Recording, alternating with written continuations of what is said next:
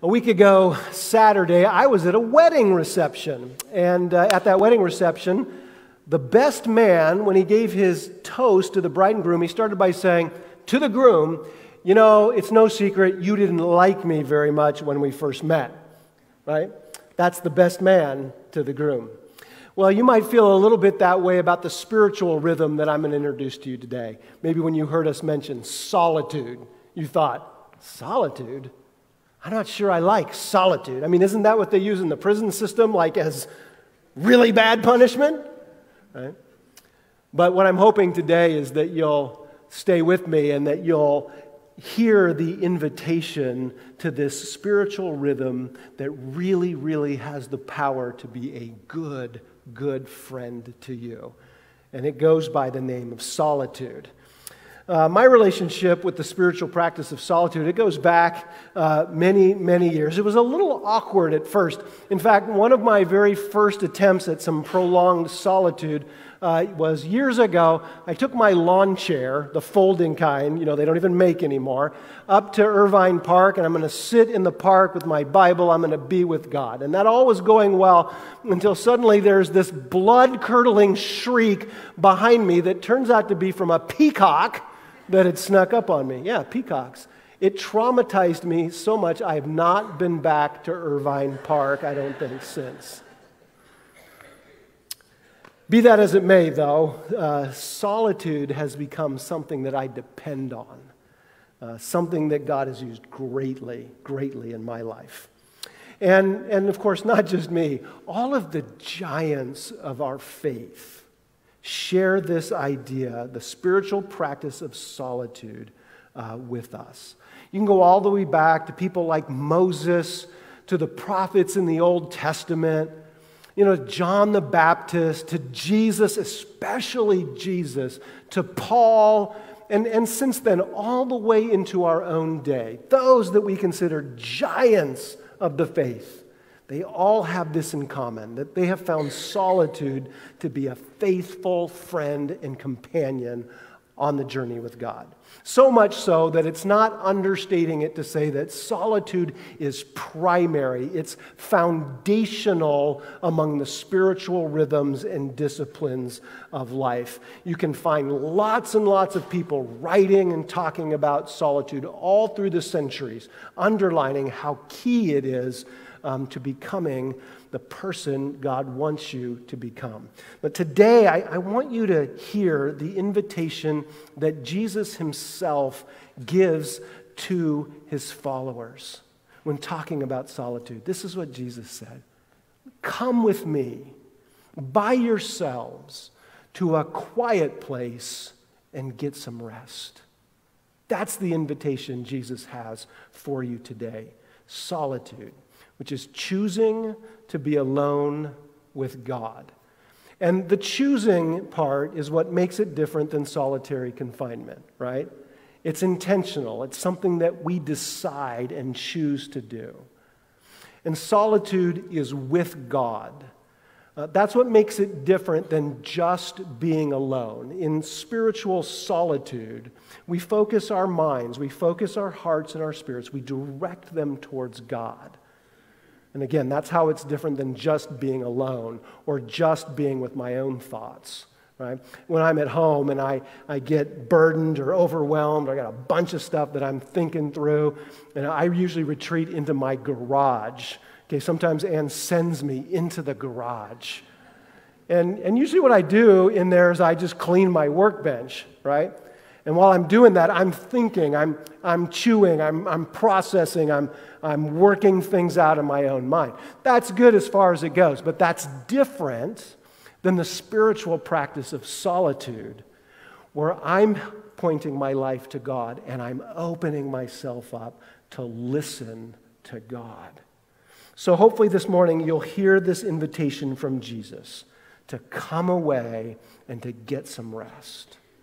And what I really want to do this morning is I want to show you some of the power of solitude, what you can expect, what you hope to find, what compels so many people to make solitude an important, a key part even of their spiritual life, okay? And there's lots and lots of things we could talk about today, but today I'm just going to give you four 4 key reasons to pursue solitude, or 4 things that you can hope for when you find solitude, spiritual solitude in your life. And the first one is simply this. In solitude, we hear God's voice.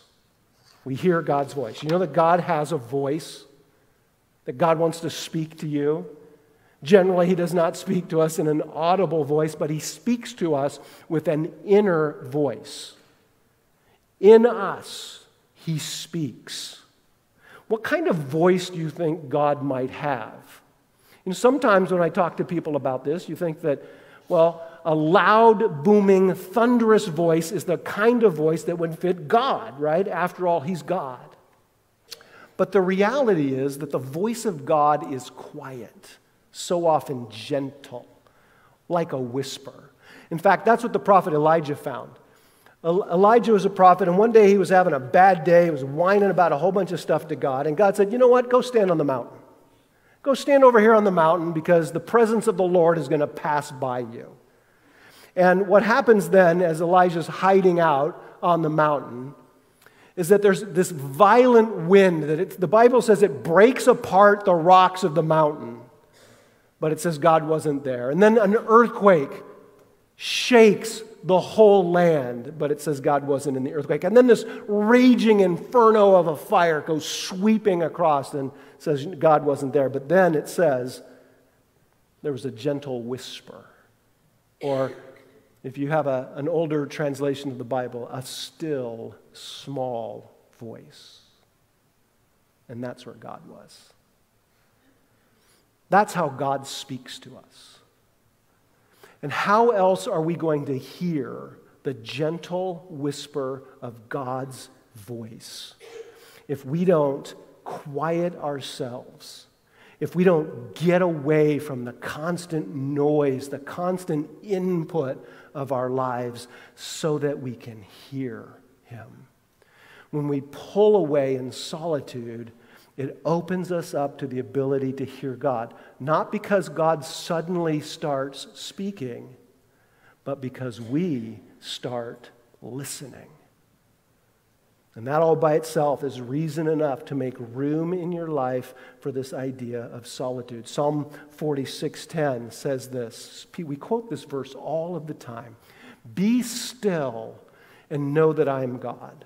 And if there's anything that afflicts modern, man and our version of Christianity more than anything else, it's the desire to read this verse, to know God, but omit the being still part. That somehow we fooled ourselves into thinking that we can know God without being still, because we're not still, are we? I mean, I don't know about you, but my life is full of noise, people, input, alarms, reminders, and distractions. And if I don't, in the midst of that, work intentionally to find solitude, I won't know God, because knowing God is more than just knowing about God. It's more than just the sum total of learning about God and the reading about God and the studying that we do, all of which is good. But God is personal, and He intends to have a relationship with you. And in order to do that, you must find yourself alone with God, quiet and still before Him, which is the environment in which you best will come to know Him. Because in solitude, we work for that inner quietness, that stillness inside of us. Okay? So, if our lives are constantly full of noise and distraction and we don't pull away, then we don't hear from God. But when we set this time apart from the distractions of our life and direct our hearts and minds towards God, then we hear from Him. And so we're going to intentionally focus ourselves on God. All right? So the other thing about solitude, in addition to hearing God's voice, is this. In solitude, we get clarity for decisions. So life is full of decisions. Have you noticed that? I mean, every minute, every hour, every day, they just flood our way. Demands, requests, needs, things you have to choose and know and decide. And sometimes they fly at us so fast that we don't even recognize the impact that our ongoing decision-making is having on the direction or having on the course of our life. And then when big decisions come our way, we're so stirred up that we find it hard to decide. You know, we're like the jar of water that's been filled with dirt, and the constant sloshing of the jar makes the water muddy. It's only when that jar comes to rest that the water clears, that clarity comes. And that's what God offers you in the spiritual practice of solitude. The opportunity to let the water settle, to let your soul settle, to let your body settle, and to find in that solitude clarity for decisions. Because, like we said, for one thing, you begin to hear from God.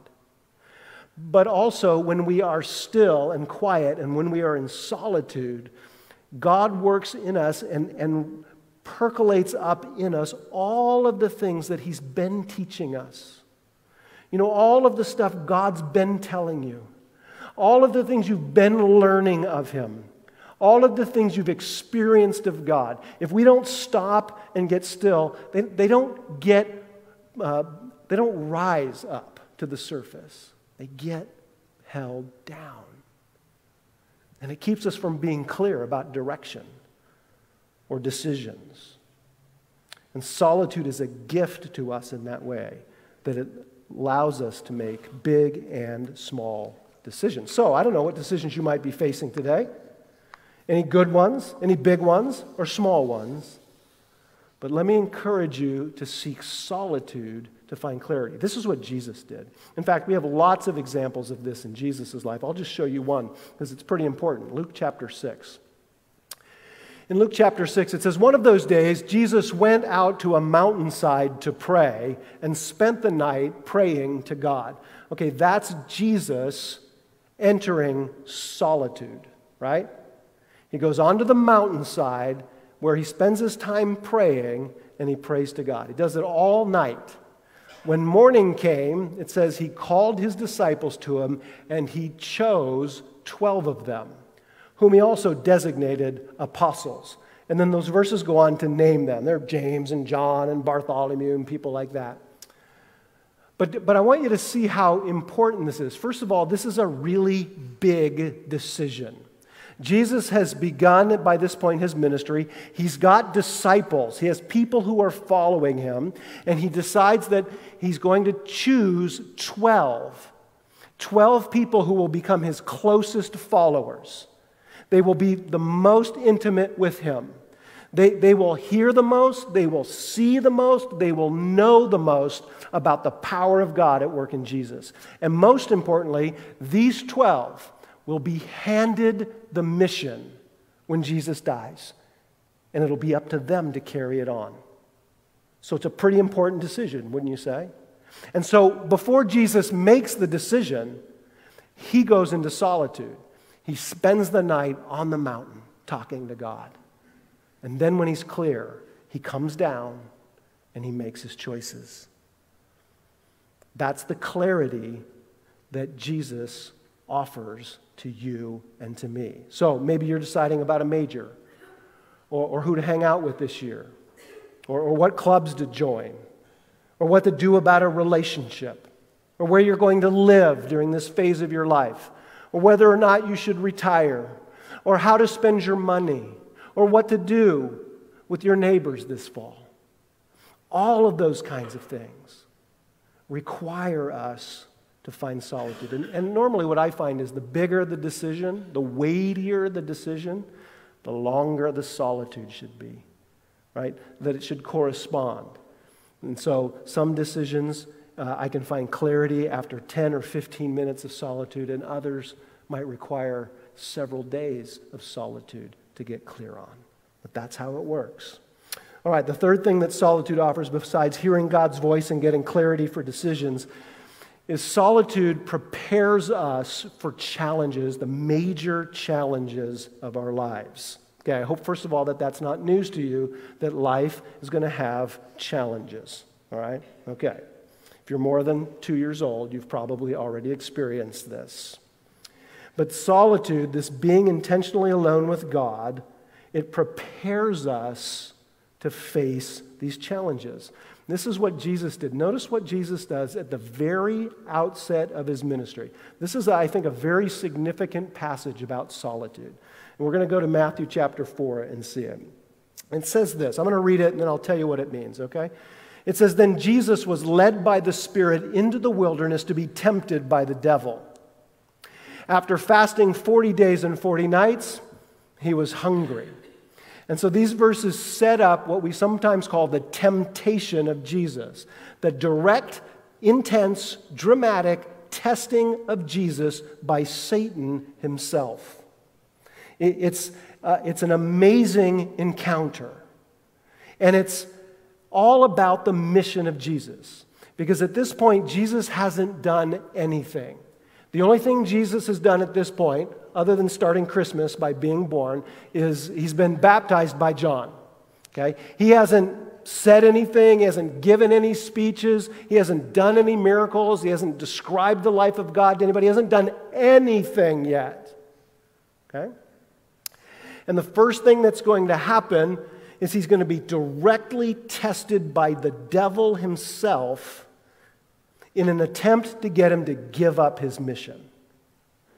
So the devil's going to do everything he can to get Jesus to take a shortcut, to check out, to serve himself instead of others. Okay? But what I want you to see is how before that challenge, Jesus prepared for that challenge with 40 days of solitude. That's what Matthew clarifies for us. Jesus is alone in the wilderness, it says, and he's there fasting for 40 days. And he's fasting, so that makes him hungry, which is why the first thing that the devil's going to tempt him with is, hey, let's make some food, right? But I want you to see that that doesn't happen. None of the tempting happens until after Jesus has been in the wilderness for 40 days. 40 days. And sometimes I hear people talk about, oh, poor Jesus. Man, he must have been super weak. Just imagine how depleted he was. Mostly because we're thinking about hunger, because he was fasting. He must have been really weak, and then the devil comes and tempts him. But what I want you to see is that the opposite is true. Jesus is actually at his strongest. Jesus is actually most ready to face the testing of Satan after being in solitude for 40 days. That's how Jesus prepared himself for the test that came. 40 days of solitude. As a side note, one of the things that makes solitude so powerful is that it can be a container rhythm, a container discipline. It can serve as a container for other spiritual practices. All by itself, solitude is powerful in your life. But it can also be one of those places where you combine other spiritual rhythms. So in other words, fasting, that's what Jesus was doing. Fasting all by itself will have a dramatic impact on your spiritual life. But when you fast in solitude, the impact is increased greatly. When you pray, praying is an essential part of your spiritual life and development. We've already talked about that in this series. But when you go into solitude and pray, the impact of your prayer life is heightened dramatically. And so that's one of the things you'll find people doing in solitude. They'll be participating in other disciplines at the same time. That's what Jesus was doing here. So to prepare himself for this amazing test, what Jesus does is he goes into solitude for 40 days. 40 days. And because you're going to get clear on some direction, the stillness is going to percolate up the thoughts of God in your life,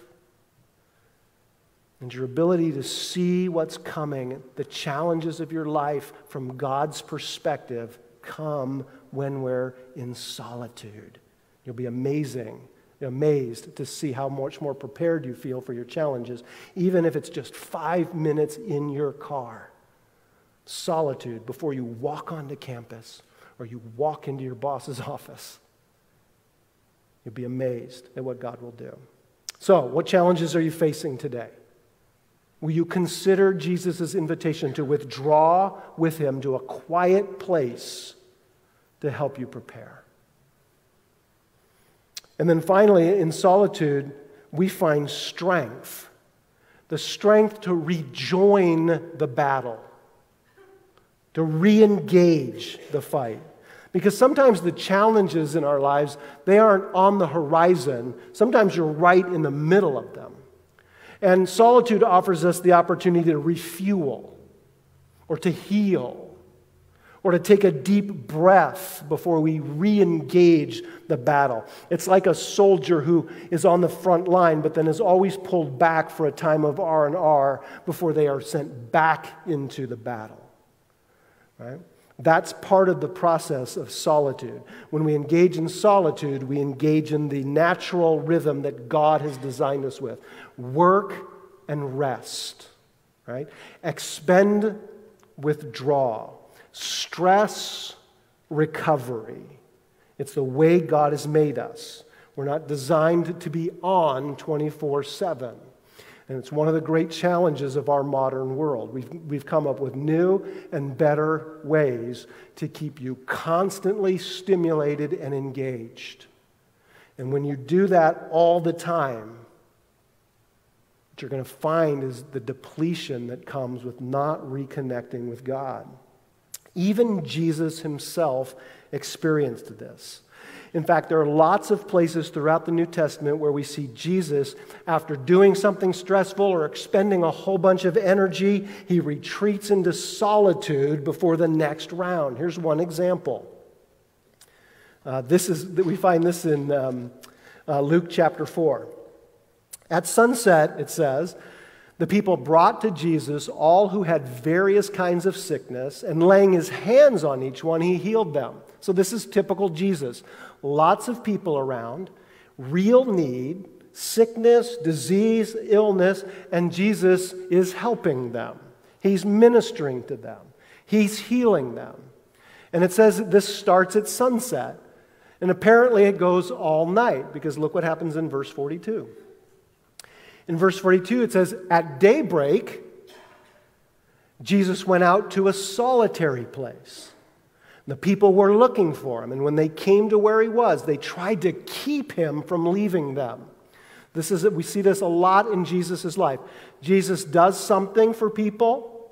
He helps them. He does something miraculous. And then the people want him to do something else for them. They want to make him king sometimes. They want to stay and have a crusade, right? They want to make an Instagram story. They want to do something to promote Jesus. And so often the way Jesus responds to this is by saying, no, I'm going to withdraw. I'm going to go away into a solitary place to refuel, to regain, to be strong. Because that's one of the most important things that solitude does for us. Solitude helps us keep from being unduly controlled and influenced by other people and their expectations and agendas for us. I know this because I am somewhat susceptible to this. Right? It's easy to get caught up in the desires and designs of other people in your life, whether it's in your family or in your ministry or in your job. But solitude helps us take a step back to hear from God, to let God set our priorities, right? To let God reaffirm the direction in our lives. And to make sure that we're in touch with what we know to be true about ourselves. Here's Jesus right after he does one of his most famous miracles, feeding more than 5,000 people with a few bread, loaves, and a few fish. This is what it says in Matthew chapter 14. Immediately, after doing this amazing thing, immediately Jesus made the disciples get into the boat and go on ahead of him to the other side while he dismissed the crowd. And after he had dismissed them, he went up on a mountainside by himself to pray. And even later that night, he was there alone. This is Jesus. He's stepping back. He's withdrawing. He's expended a great deal of energy, and now he's refueling himself for the next round. He's not going to go on to the next step without some solitude, without some time with God, right? That's Jesus. He's practicing the rhythm of work and withdrawal, of being with the crowds and retreating into solitude. And this is what empowers him to keep going. And you'll find that a little bit of solitude, if that's not part of your life, it'll greatly energize the rest of your life. So around here, Easter is a pretty intense time. It's the most spiritually intense time, really, at the church. I think it's because we talk so often and so much to so many people about the resurrection life of Jesus. And that always gets accompanied by a certain amount of spiritual warfare. And so every spring, I go into solitude. I'll take a couple of days, either right before Easter or right after Easter to recover. But it's all part of this setup that God has of saying when you expend yourself, you must retreat into solitude to refuel yourself for the next round. The best example of this comes at the end of Jesus' ministry. We looked at what he did before he started, but here's the very end of his ministry. This is Jesus. He's had his last supper with his disciples. He's on the verge of being arrested and tortured and crucified. Okay? And it's in that setting. It says this, then Jesus went with his disciples to a place called Gethsemane. And he said to them, sit here while I go over there and pray. And he took Peter and 2 sons of Zebedee along with him, and he began to be sorrowful and troubled. And then he said to them, my soul is overwhelmed with sorrow to the point of death. Stay here, keep watch with me. And going a little further, he fell with his face to the ground, and he prayed, Father, if it's possible, may this cup be taken from you, yet not as I will, but as you will. So this is Jesus about to face the culmination of his mission. He's going to give his life for the world, right? And before he enters into that final stage of his battle, he draws away. He takes his guys with him and he says, you guys stay here, I'm going to go over here. And then he says to 3 guys, you stay here, I'm going to go there. It's all a process of Jesus getting into solitude. And then he prays. And it is in that prayer that God strengthens him and fuels him for this final step, because that's what Jesus is really saying. Hey, are we going to do this? Because if we are, I'm ready, but I need to know that you're with me.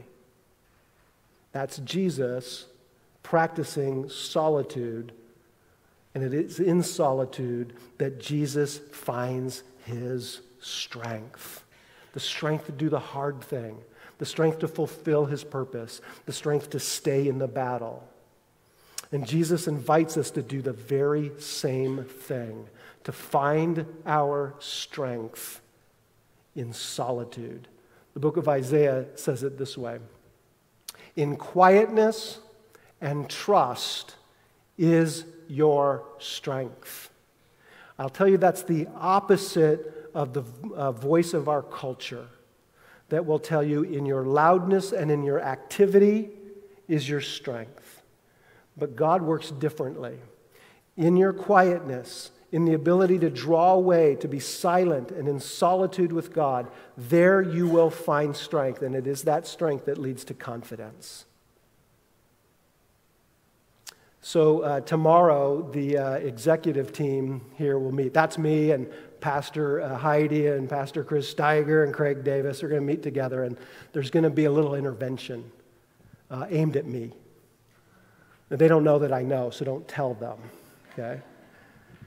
Apparently, I've not exactly been myself lately. Maybe a little anxious, a little sad, a little grumpy. I know it's hard to believe. But because we're a team that's committed to caring for each other, we'll probably talk about it tomorrow. And one of the things that we'll talk about is the fact that I haven't been alone enough in this season. And so we'll make a plan for that. Because solitude and being alone with God is an essential part of the strengthening we need for the journey. All right. Are you ready? Willing? Going to try some solitude?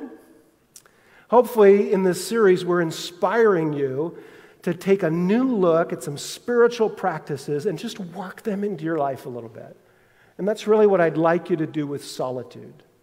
I'd like you to be thinking about some ways that you can work it into your life, maybe even this week. But before you do, let me give you some thoughts, because solitude is hard.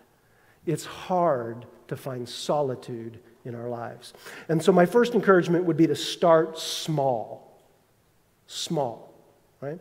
If being alone with God is not yet a regular part of your life, then think in terms of minutes instead of hours. Daily minutes with God in solitude will change your life. And if you've incorporated that into your life already, then my encouragement would be to take a next step. Maybe you're ready for 3 or 4 hours of solitude. Maybe remaining in your office after everyone goes home, just for a few hours, to set your heart and to set your priorities before God and to let Him speak to it.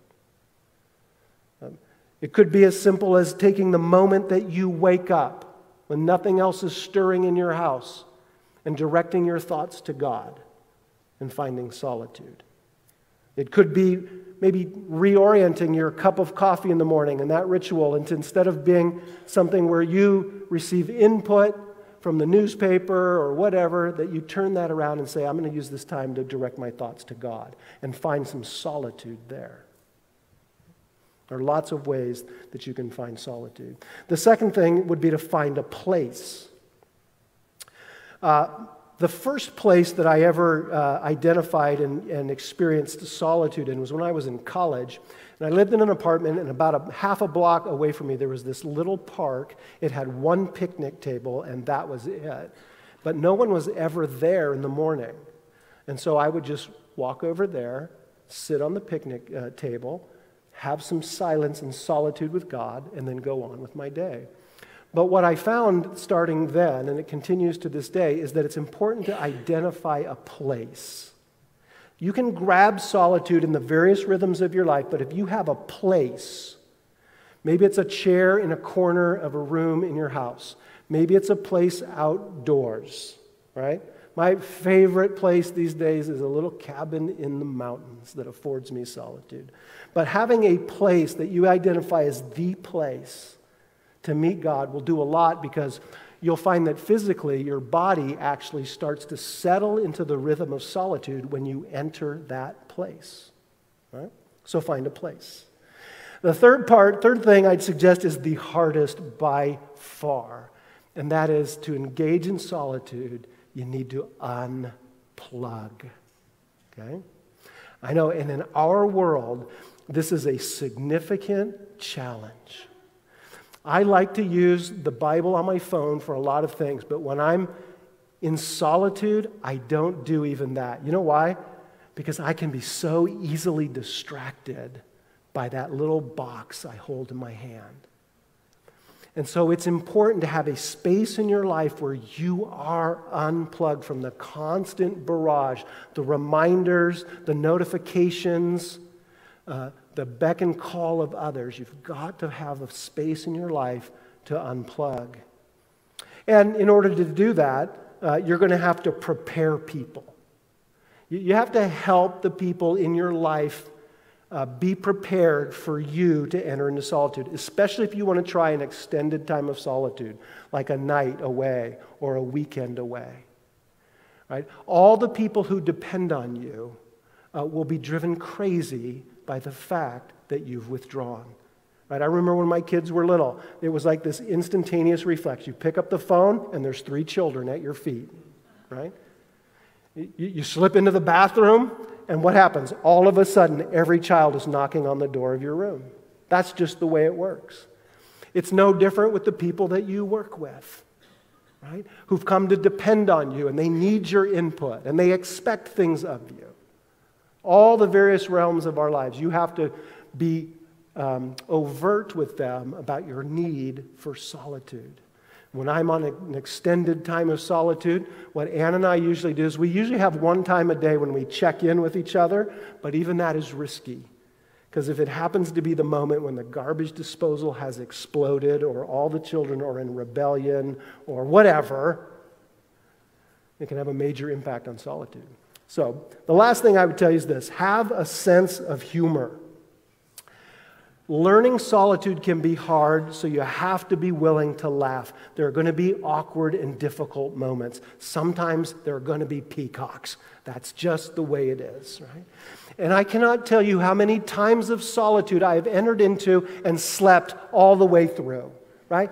That happens. That's just the way it is. You have to have a sense of humor because solitude is a gift. It's not a burden. It's not a regiment. It's a gift.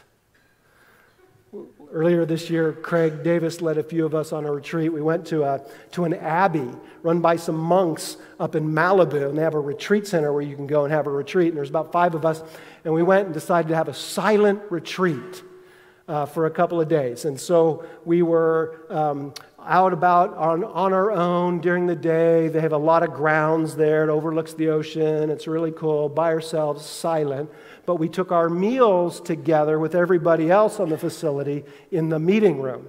And we decided we were still going to be silent at our meals. The problem was not everybody else was silent. And in fact, what happened the night we were having dinner there was that the monks were entertaining some donors. Okay, you could tell. These were people, they were trying to get to contribute a bunch of money to their abbey. And so what was happening is the woman who was the donor, she was telling these very loud, obnoxious stories. Okay, they were not the kind of stories you would think to tell your priest or a monk. But the monks were obviously trying to raise money, so they are just laughing uproariously along, kind of in a forced way with these people. And we're sitting there going, really? That happens sometimes. When you want to have silence, the monks are making noise. It's just the way it is. So embrace it. Embrace it, okay? And here again, this invitation from Jesus. Solitude, this choosing to be alone with God. Hear Jesus say to you today, come with me. Come with me. By yourself to a quiet place and get some rest. And I might invite you today to just decide on a step. Maybe this is so new to you that the first step would be simply to go home today and find 5 minutes to be alone and to focus your thoughts on God. Maybe you're in a routine. Maybe you're in a regular routine of time with God and it's time for you to stretch it. Maybe you'll think of a place that you can go. Maybe being outside would contribute to your solitude. And you'll ask yourself for 3 or 4 hours in your life. Or maybe some of you are ready for a longer, an extended time of solitude where you can regain your strength. And you know what? We would love to help you with that. You could ask me, actually you could ask anybody on our pastoral staff. We'd love to give you ideas about how to spend 24 hours in solitude or a weekend in solitude. It can be a life-changing experience, okay? So let's pray together. And as we pray, would you just consider your step, the way you might accept this invitation from Jesus to come away by yourself.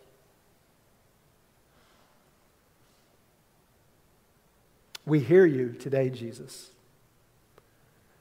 We've seen your example, and we want to follow it.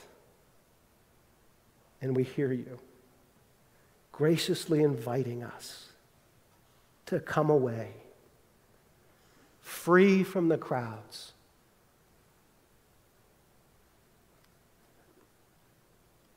And we say, help us. Show us the way to come.